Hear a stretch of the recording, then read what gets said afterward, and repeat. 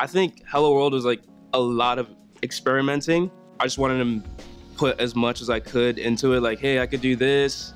You know, I could also sing like this, and I can rap like this, and this cadence, and, you know, bar out, but also be mellow. You just like really just throwing everything out, just because like, it's like my dad told me, he was like, when you put out something or the first thing you put out, just make sure you, at the current moment, you show them everything that you could possibly do, just so like if one person hears one song that becomes the catalyst for you making it, that song was on there. So literally I was like, I wanted it to be cohesive, but I was literally just throwing everything, you know, into it just to see what sticks.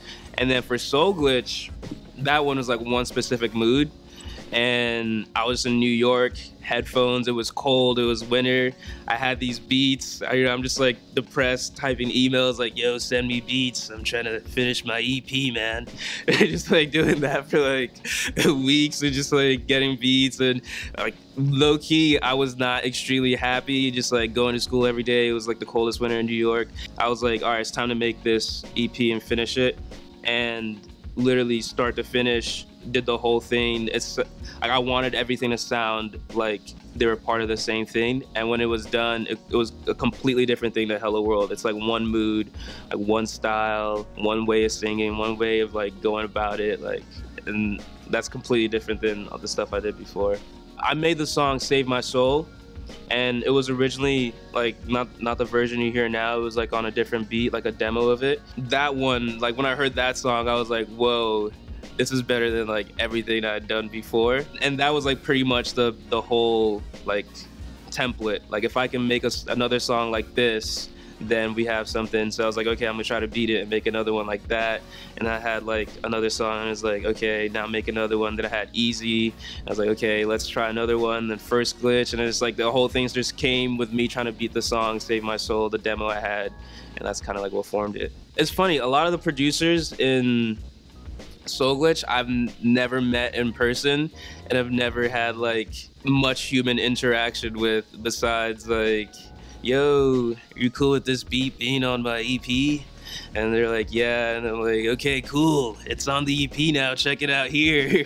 Like it's like minimal interaction, I guess it's kind of the way the internet is, but I really like wanted to like reach out to people and kind of build and stuff, but like a lot of it is there were a lot of European producers on there, and a lot of them, there was like a language barrier, and they didn't really get what I was saying, and I didn't really understand, so it was just like, let's just get the music out, we mesh musically, and let's do that. I think the big thing with me is that with each thing, I wanted to have like, especially after Soul Gllitch, to have a specific sound. So Soul Gllitch was kind of like the, you know, electronic, like beat heavy stuff that kind of like that European like niche had. I've kind of moved on to like, you know, different stuff. Like with the newest song I put out, Finish Line, that sounds different, you know, and it's going into its own direction. And now I'm working with like a lot of producers out in LA for that stuff, yeah.